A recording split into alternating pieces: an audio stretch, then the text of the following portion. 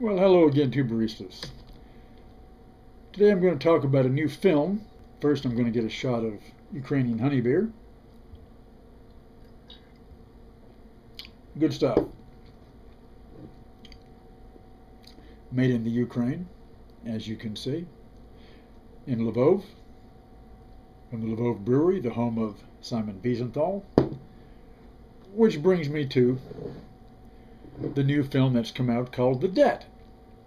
This is not going to be a review of the film as such, because I haven't seen it. But that isn't necessary for my purpose here, because I'm not going to discuss the movie itself, but the premise behind it. For all I know, it may be a good film from a dramatic point of view, with good production values, etc. and such. As a matter of fact, it has been featured on the back cover of this month's Nation magazine, and stars Helen Mirren and Sam Worthington and Jessica Chastain and Tom Wilkinson. Every secret comes with a price, according to the blurb. Okay, well, the plot of this film, based on an Israeli novel and then an Israeli movie of 2007, is that in the 1960s a squad of Mossad assassins were charged with the elimination of the surgeon of Birkenau, the death camp associated with Auschwitz, a Dieter Vogel living in East Germany. But they didn't complete the mission and lied to cover up their failure. Well, lo and behold, the doctor of death resurfaces, still alive further east, in post-Soviet Ukraine, exposing the charade, and now the squad will reassemble to complete the task as the debt they owe to Dr. Vogel's victims. So what's wrong with that?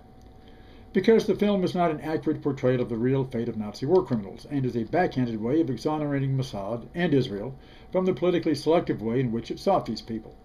First of all, the majority of real Nazi criminals were not in the Soviet Bloc. This implication is merely a way of conflating World War II with the Cold War. Having the good-haired doctor resurface in a post-Soviet republic is also a convenient fiction. The real Nazi criminals were, for the most part, not living behind the gloom of the Iron Curtain, exaggerated for bullshit effect in the cinematography I've seen in the trailer clips of this film. They were living protected lives in the Son of the Federal Republic of Germany or some Andean Republic of South America as respected businessmen, professionals, or government employees. Anytime Mossad or Israel really wanted them, they knew who they were, where they were, and did not have to go on secret missions behind barbed wire. The problem is that most of them had stronger protection than barbed wire and iron curtains.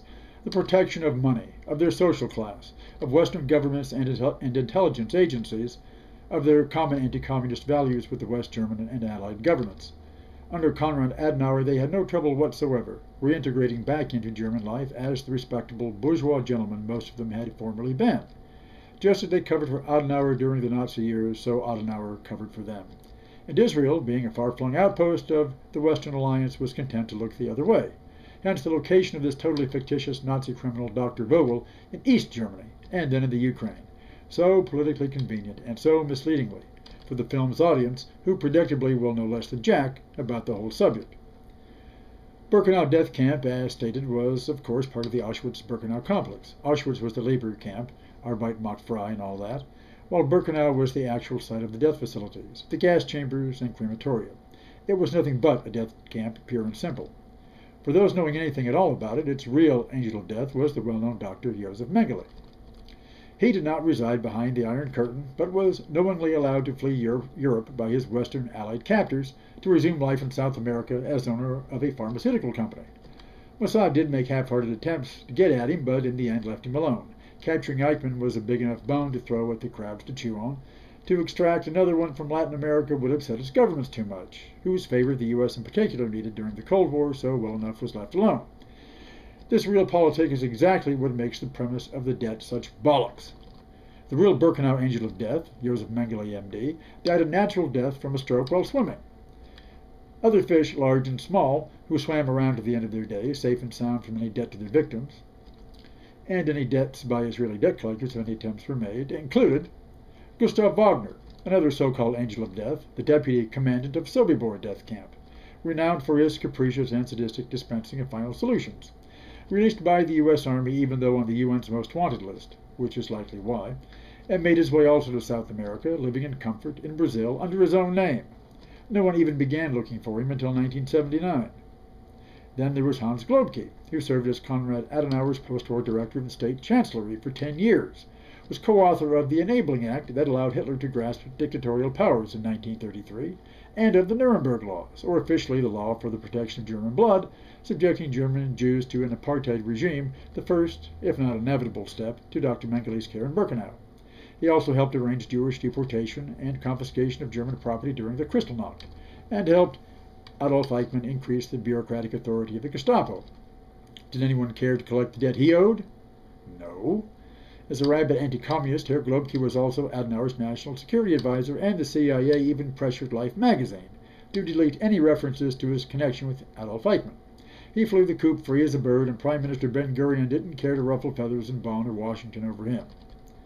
Then there was General Reinhard Gehlen, the Third Reich's chief of German military intelligence on the Eastern Front, site of the great majority of Nazi crimes against humanity, who was specifically recruited by the U.S. to set up a Cold War spy ring called the Gehlen Organization, where he recruited some of the worst former Nazi collaborators as agents. He served as the West German Federal Intelligence Service chief until 1968, 23 years after the war. So if the mythical Dr. Vogel was at work in East Berlin, it was his comrade Gehlen who would have finked him out and set the Mossad on him, because Gehlen helped train the Mossad in 1951. So, if Israel was really looking for top Nazis to snatch, they didn't have to sneak through Checkpoint Charlie to do it. Their biggest catch, Adolf Eichmann, was not cornered in East Berlin nor some backwater in the Ukraine, but in Argentina, working for Mercedes-Benz in Buenos Aires and thinking nothing wrong with it until 1961. That is why, when it comes to historical honesty in film, The Debt owes its viewers a big-time apology. Damn. Who's that knocking so imperiously, disturbing my Saturday afternoon? Hello? Who? Otto Skorzeny? The Waffen-SS commando leader who rescued Mussolini at Hitler's personal order, and commanded the post-war werewolf underground, and coordinated for the Odessa organization. Didn't you even train the Egyptian army and Palestinian commandos like Yasser Arafat? Well, what brings you on the line?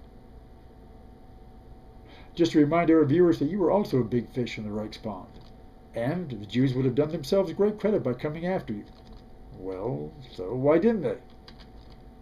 Because Herr Gehlen and the Americans thought you were still a useful hero to the free world. They owed you a lot. So that's where the real debt was paid.